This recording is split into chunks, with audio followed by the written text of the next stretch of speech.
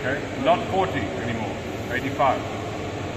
So now that because we sprayed, the temperature now is being controlled here by the heat exchanger. Okay, the heat exchanger now is moving to cooling. So this one here is being now controlled by the heat exchanger. This here, we do not care anymore once we've sprayed. This is our pre-sterilization temperature. We have to reach 280 degrees here to sterilize the pipe work that doesn't come in contact with hydrogen peroxide. CCP, 280. Once we've reached 280 and we sprayed, we don't care about this. This one here we care about now. Okay? Air knife, not on. Air knife only on during production. Okay? 106 degrees. You see here, not enabled. Okay? Electrical cabinet, who cares?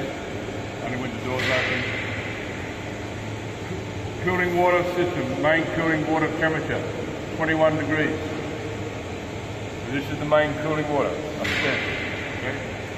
UV lamp, radiation meter intensity, 0. We're not running. UV lamp water cooling temperature, 21 degrees, circulating. Only when we run, it's not on now. Peroxide concentration, 36 degrees, 36%. Okay. Peroxide bath temperature, 85 degrees.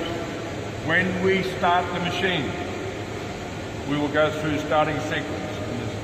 The first thing we check when we start the machine is this temperature. If it is wrong, the machine will step down. Peroxide bath temperature. Then we have 4 elements here. For the carpets for the hydrogen peroxide bath. So we have outside carpet, inside carpet, outside carpet. 82, 82, 82, 82. The peroxide is heated here in the bath, in the tank by separate hydrogen peroxide heating system. This heating system here heats the peroxide here. But when we go to production starts, we maintain temperature in the bath to maintain hydrogen peroxide temperature. We don't heat it here. This is to maintain temperature. The heating for peroxide is done here, for the bath here. Then when we start the machine, we pump from the tank, to the bath. As soon as we start, we check temperature, 85 degrees. If it's good, here we maintain temperature on the carpet. Okay. After lunch, when we run a pack, we won't be able to get a pack out before lunch. After lunch, we will go through this whole sterile air system. You will go through it. Where you need your book, and we will go through, and you will tick off everything. Once you've ticked off everything, we will then go back into the classroom and make sure you have it all right. Okay. So if you have a pencil and a rubber, it's better to do it first, pencil and rubber. Or if you don't, then it's like a dog brick. Cross it and start it. So here we have steam temperature on now, 135 degrees, because we need steam temperature when we're in heat sterilization. This steam temperature is wrong when we went to sterilization, the machine will go to 0. And here we have filling pipe temperature. At this stage here, now we are in drying here, at this point. In drying, we check this temperature. Filling system pipe external temperature here. Drying time for here is 14 minutes. Drying time here. If the temperature here goes above 155 degrees, then the V-valve will close. Okay? Drying time finished. Remember I said upstairs earlier in the week, this temperature, P100, it checks filling pipe temperature. Here. If this goes above 155, B valve closed. At the moment, the B valve is open. B valve is down. Okay? So if this goes over 155, B valve closed. Drying time finished. Okay? So we will go through this here. This whole sterile air system after lunch. Alrighty? We can check flow. At the moment, the compressor is running 100 cubic meters per hour for the drying system. Okay, you can see it moving, shifting here. 100 cubic meters per hour. Here, 8 standard liters per minute. This is the amount of water going into the scrubber to create the seal in the compressor to create pressure. Without water, you cannot create pressure because the vane inside the pump is offset like a jet engine. Big intake, small outlet. Okay. This here is a bit shitty. This is pointing to the compressor saying 100 cubic meters per hour. This should be here. Because we're measuring at the flow meter, the sterile air system flow meter. It doesn't get now. We measure here, not here. But this is just showing its output, okay, from the compressor.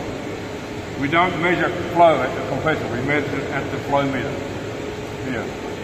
Okay. Heat exchanger, now we're in cooling. Heat exchanger, valve position, ranging from maximum cooling 0% to maximum heating 100%. Because now, if we look here, we are the septic chamber temperature. Septic chamber temperature we want to control to 85 degrees. To get to 85 degrees, we need to be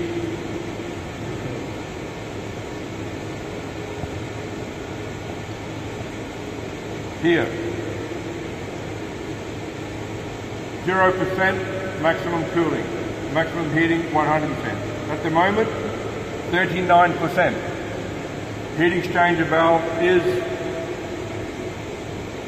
going from maximum heating to maximum cooling. Okay? But we don't want to cool it down too far. So we have the heat exchanger valve sitting at a certain percentage to get the septic chamber temperature at 85 degrees. Okay? Septic chamber pressure with the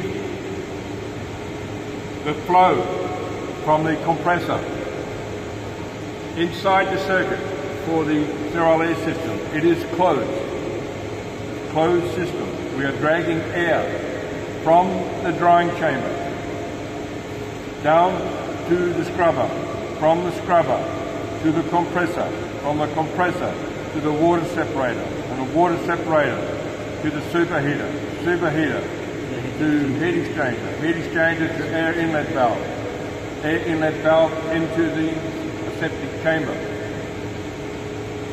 So this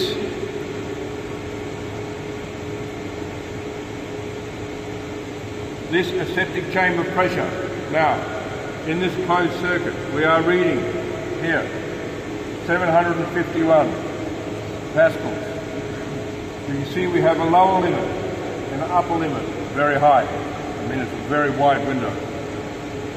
But if we fall below 100 here, the machine will go to 0.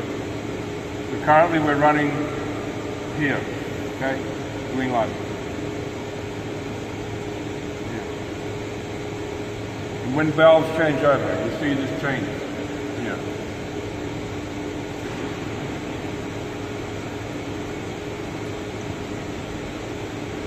Air knife, not on. drying chamber, air knife temperature. This here is latent heat. This 98 degrees here is septic chamber temperature. So it's just reading latent heat from the septic chamber. At this stage, the air knife doesn't matter. It's just the hot air that's in the system.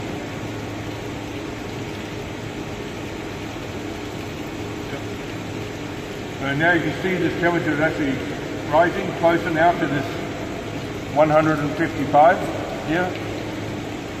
So this value here is this value here.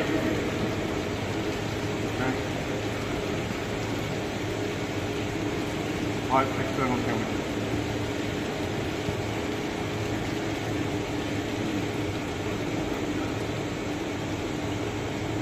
Steam. I don't want that one. Okay, not here.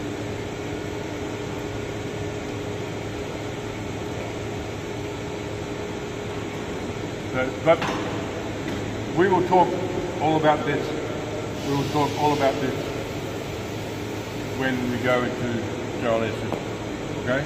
Cut.